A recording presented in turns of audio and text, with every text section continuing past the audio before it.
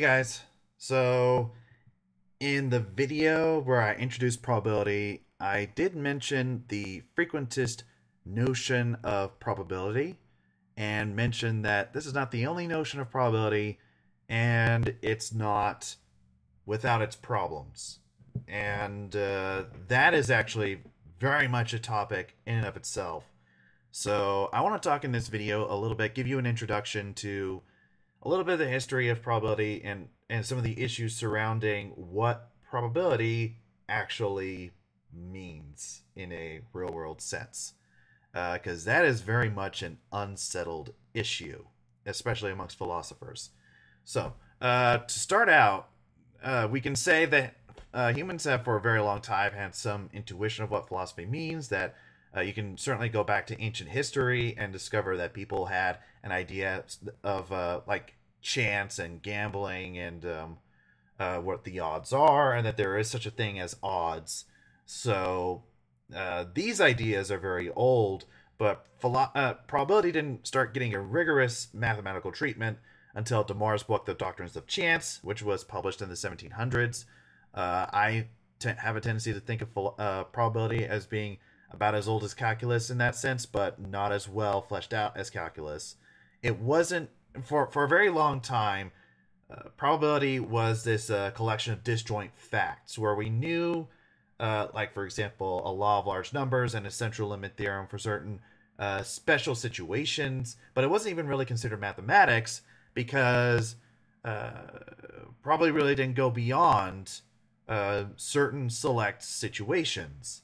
It wasn't until Kolmogorov's book, he was a Soviet mathematician, and he wrote in the early 20th century a book called The Foundations of the Theory of Probability that grounded probability theory into the realm of analysis and real analysis.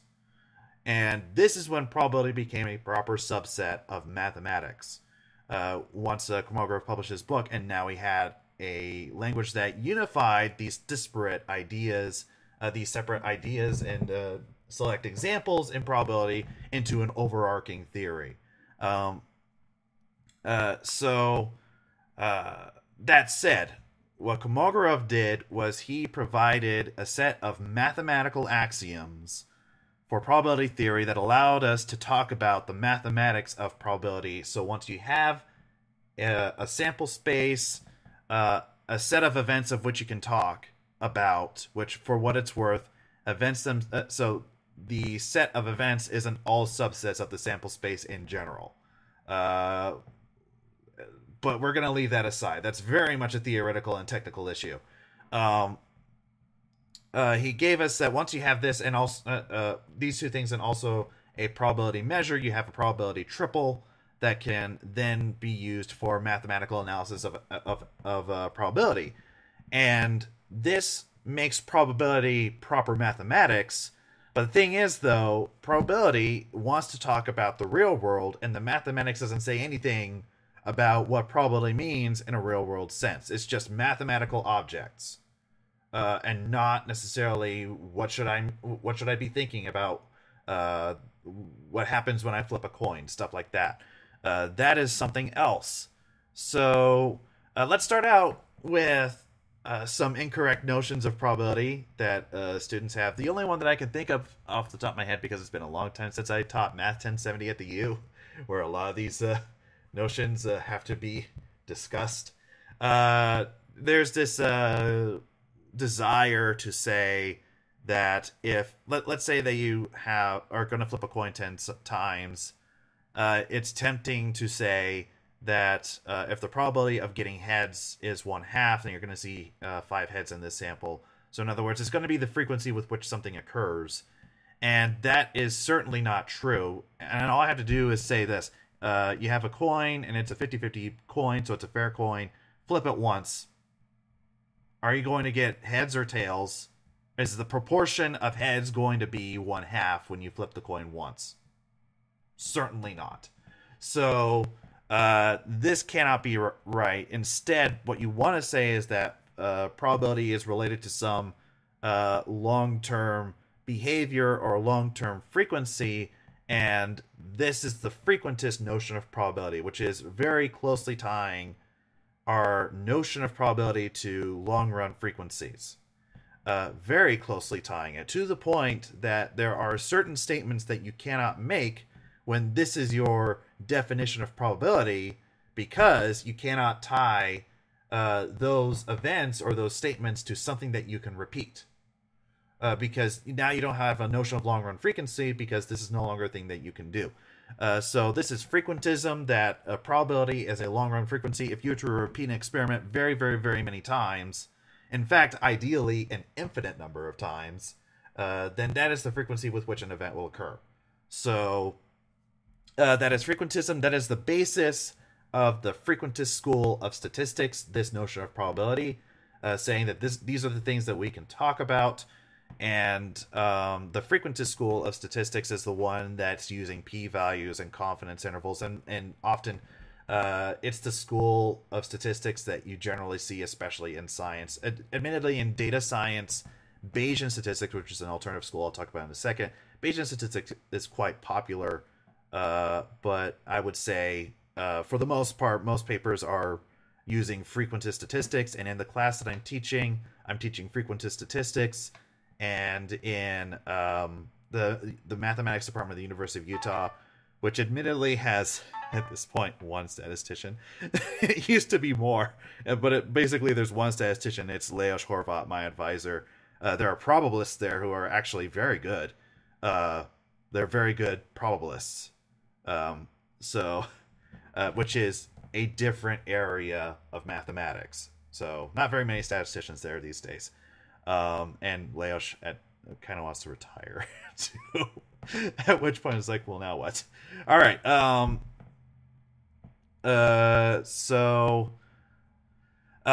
This is the more common school, and this is the notion of probability that's used, and this is the notion of probability that I am teaching. And here's the thing: this is not a perfect definition or notion of probability, and it has a few problems. One of which is, what exactly is the long run? What are we talking about when we're talking about the long run? Like, in a mathematical sense, it's very well defined, because there's still probability theory, there's still probability mathematics. You're talking about limits, and you're talking about almost sure limits, or all these different notions of limits that are used in probability theory, in which case things are working out quite fine. But when you're talking about the real world, what exactly are you talking about? What constitutes a lot? Because everything is finite, not infinite.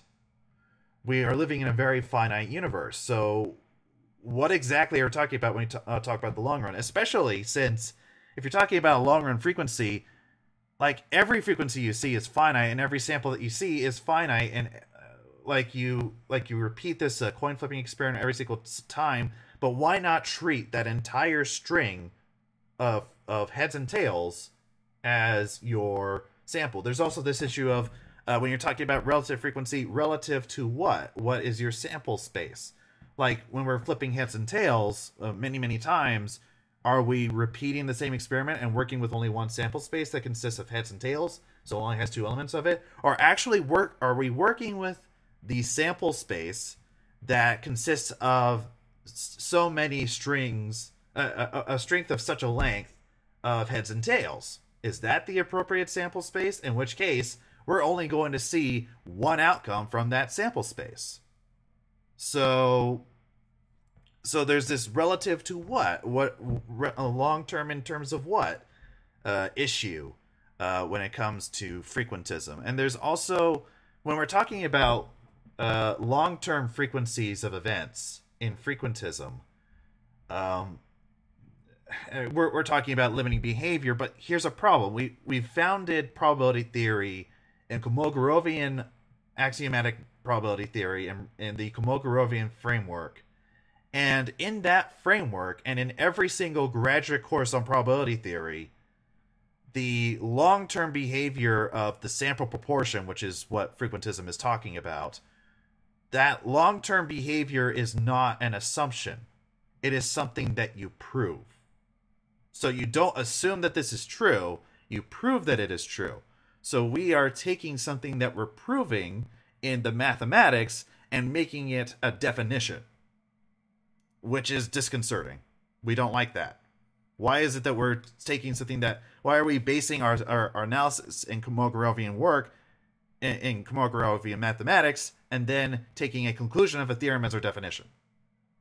That's logically not very sound.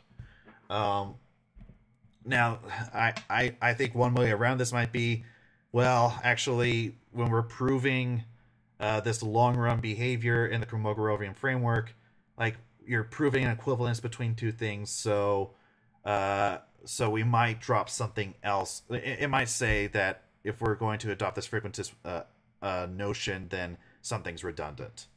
That one of our that we're going to include the Kolmogorovian axioms and then the law of large numbers, and then we end up with redundancy, and that's okay. It's okay logically to be slightly redundant, because that means that you can remove something.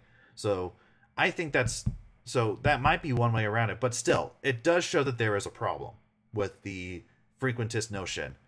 And in addition to this, there's the unsavory problem of limiting the phenomena for which we can talk about probabilities, because we're basically limiting our discussion to things that can be repeated, which rules out phenomena that people still talk about in a probabilistic sense. For example, what is the probability that the Utah Jazz are going to beat the Denver Nuggets in tomorrow's basketball game?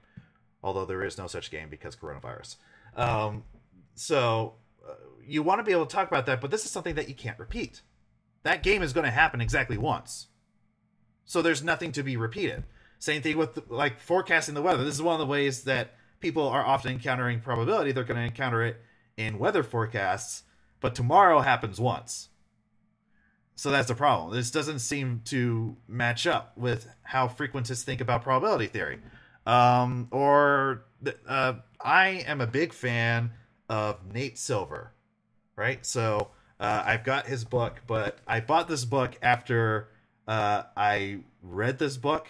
I read it in Barnes & Noble over a few days. I just regularly go there. And a few days ago, well, actually a few weeks ago, I decided, you know what? I like this book so much, I want to own a copy of it, even though I've already read it.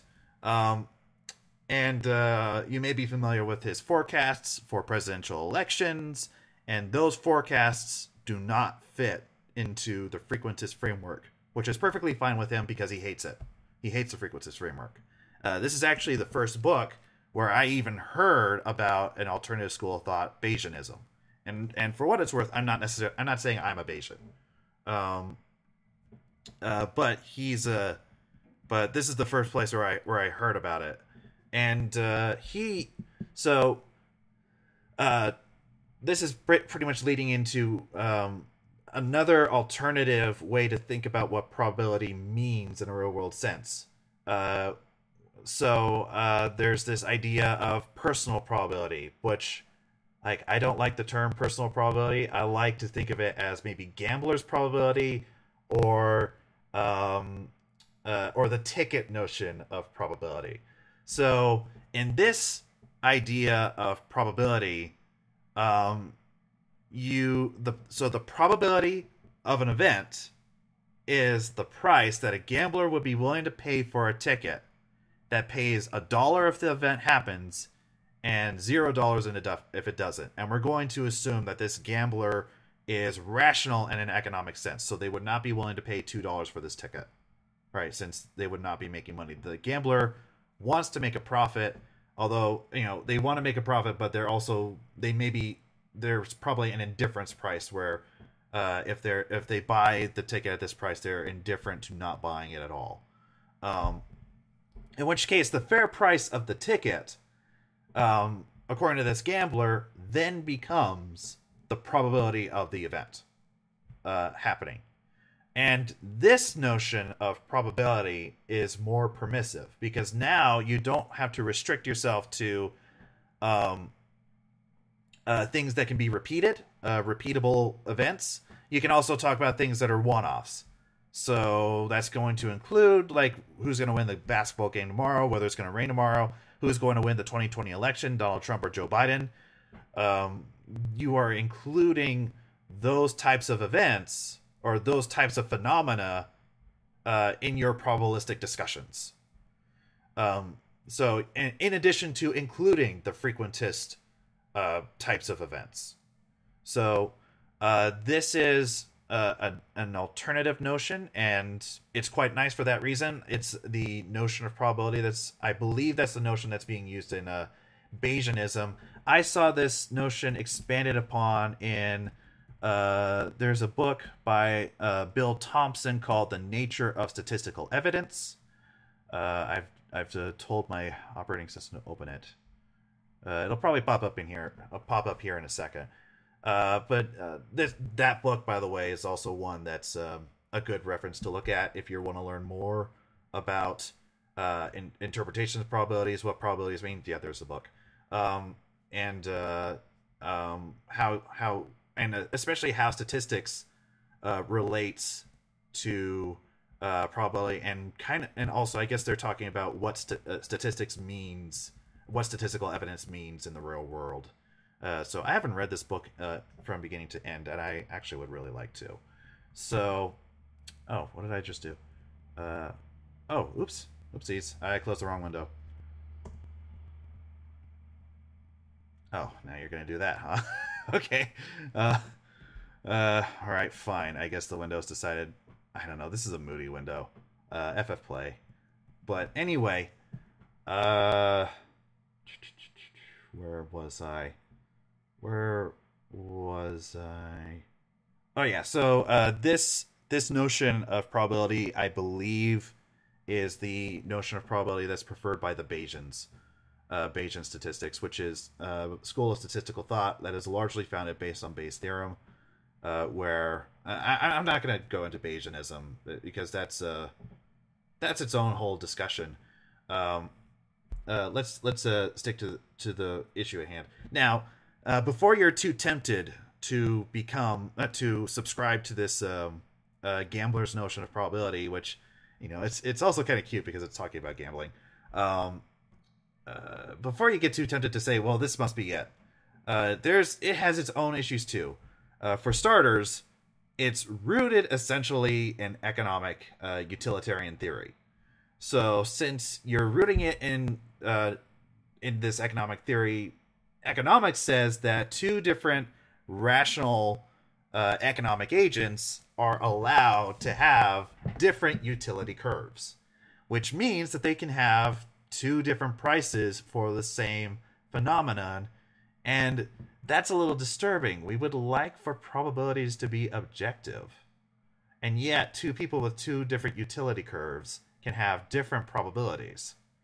So, you can have, if you're talking about flipping a coin, two different people may have different probabilities for that coin coming up heads. That's a little disturbing. Or there's this issue of how exactly can you learn what the probability of an event is from the price of a ticket. Some people are a little bothered by that. Or you're so deeply tied with this utility theory. What about an economic agent that doesn't have a utility function? Here's another reference for you if you're curious about this. This is an SEP, or the Stanford Encyclopedia of Philosophy, article on the interpretations of probability theory, or interpretations of what probability is. And the author of this article brings up a Zen Buddhist monk, or a real true Zen Buddhist who wants nothing. They don't want anything. They do not care about anything. But this gambler's notion of probability requires that you care. Oh, it's doing it again.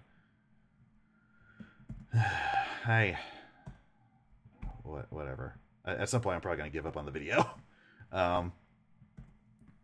Okay, so that's a problem. What if someone doesn't have a utility function? You now have to have, in addition to probabilities, a utility function. What if you don't have one? Then there is no probability? Well, that seems like there should be. There should be a probability regardless of whether you want anything or not. So these are problems. And by the way, there are some ways around some of the issues that I'm mentioning, and there are also some further objections. This really is kind of its own area of philosophy. attempting to define what probability means. And these are only some of the objections to these interpretations, and only some of the possible defenses.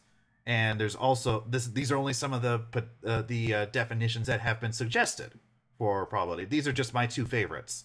The others seem even more convoluted, without really much benefit, and don't solve the problem. So there's this whole issue, and here's kind of what I think about this. I'm mostly just letting you know that there is an issue that statisticians need to think about. And here's another fun book. This is called The Lady Tasting Tea by David Salzberg. It's about the history of statistics and statistical thought, and how statistics has affected modern science. A very readable book. You do not need to be an expert. These two books are not technical. Quite pleasant. I enjoyed it. So if you're interested in statistics history, that's one of the books you should read.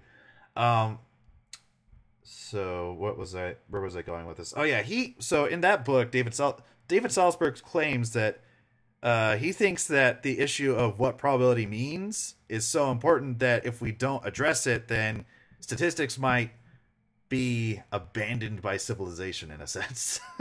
that it's so important that if we can't really define what we're talking about, then people might start abandoning statistics altogether, because it's not really found in anything. And I think we've got this quote at the head of this page by Bertrand Russell. Probability is the most important concept in modern science, especially as nobody has the slightest notion of what it means. So there are some philosophers or philosophy-oriented people who think that defining probability is very important. I'm not super concerned. Myself, maybe it's because I have devoted a great deal of my life to statistics, so I'm not going to worry too much about an existential threat to my reason for existence, I guess. So like it's too much for me to comprehend, so I'm inherently going to defend it and say there's not really a problem. But I do think I have some sounder reasons than just pure self-interest for why I think that things are going to be okay, even though this is in fact a problem. I'm willing to accept that there is a problem. But I'm also willing to accept that this is a problem more for philosophers, and many people don't really need to worry about it. And so because here's what I think. We don't have a philosophically rigorous definition of probability, or at least what probability means in a real world sense and why it relates to the real world. Okay, we don't have such a notion, such a definition. But it seems like, for starters, many physical experiments align directly with at least what the frequentist notion of probability would say should happen. So it feels like like nature itself supports an idea of probability, right? Like I've got a little Galton board that I may demonstrate in a later video, and you can flip the board around, and the beads will flow down, and they will start to look a little bit like a normal distribution, which is what frequentist statistics says should happen. This is something that probability theory, the mathematical theory of probability, under this frequentist notion of probability, says should happen. So there is something real in that, right? And there's modern science is largely based on modern statistics or probabilistic statistics, and it seems to work, just by our human experiences. And yeah, you can start getting to this deeper philosophical discussion about what we're experiencing and how you can justify science, but whatever. It seems like it works. Okay, so it seems like there's some truth to these ideas and the mathematics. Quantum physics, I don't know very much about quantum physics, because the highest level statistics class I took was a non-rigorous 1000 level astronomy course where there was no real mathematics, right? So I don't really know all that much about physics, but I do know that quantum physics is very probabilistic, and quantum physics is also one of the cornerstones of modern physics. It's and Einstein's theory of relativity, those things are considered like major areas in physics, and it's very probabilistic. So it's so yeah, there's that going for it too. Like, do you want to throw away probability and quantum physics with it? No one really wants to do that. Uh, I mentioned that in my lecture video that set theory has a little bit, or at least at one point in time, had a problem. That philosopher that I mentioned, Bertrand Russell, who was a philosopher who argued that, like, all through history, many of the mathematicians were also the philosophers. Like, like for example, Descartes was both a mathematician and a philosopher. So many of these peoples were. So there was a lot of intersection between the two areas, which is not actually surprising because, especially when I think about philosophy, and I wasn't a philosophy major, by the way, but when I think about philosophy and I listen to philosophy podcasts and read philosophical work, it does feel like the mindset of a mathematician and the mindset of a philosopher, there's a lot in common between those two. Bertrand Russell, like, you can imagine, mathematics was starting, like, the mathematicians and the philosophers were starting to pull apart and starting to not be the same people, and Bertrand Russell said they really should be, and the philosophers, and he was like a early 20th century philosopher, he was saying philosophers should pay a great deal of attention to what the mathematicians are doing and what the mathematicians are saying.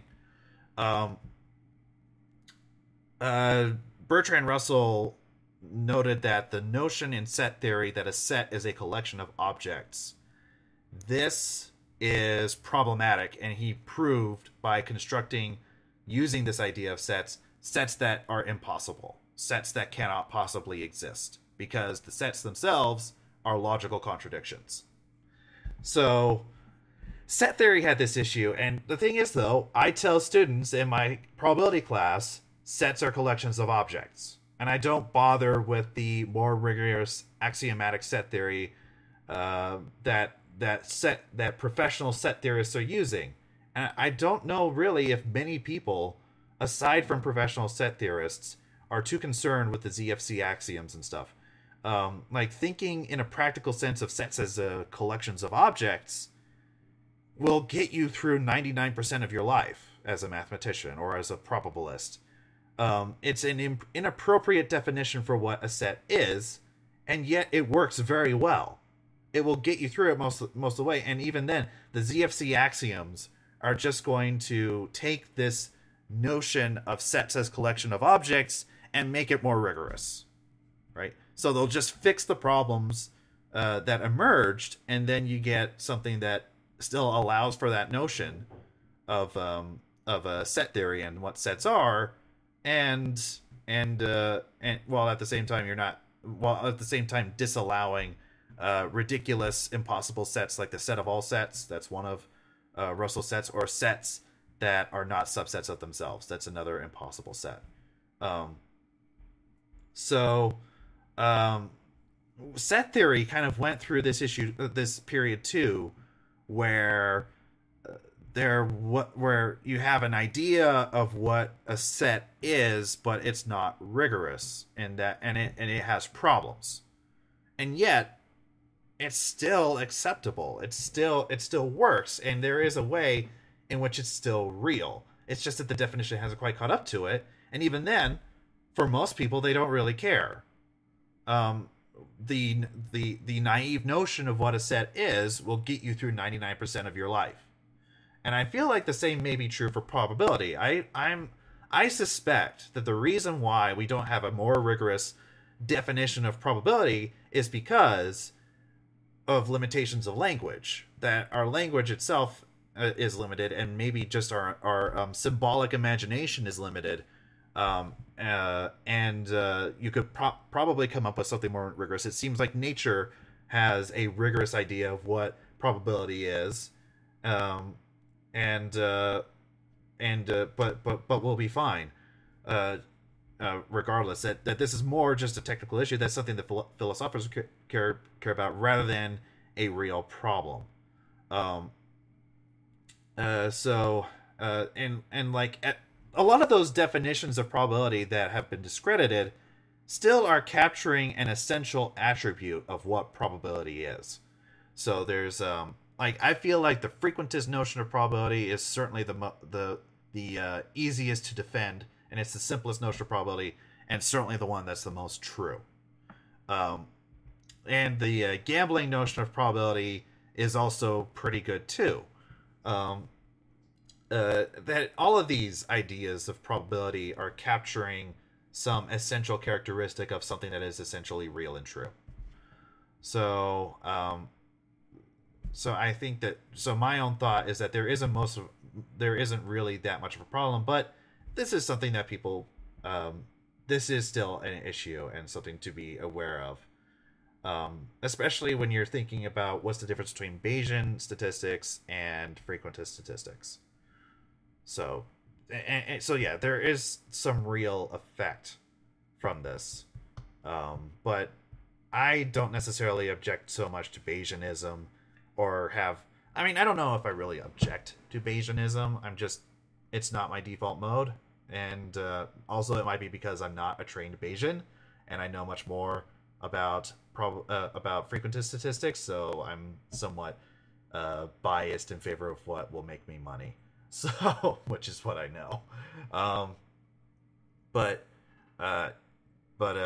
think, but generally when I'm thinking about problems with a Bayesian analysis, it's almost never because of their definition of probability. All right, I got that off my chest.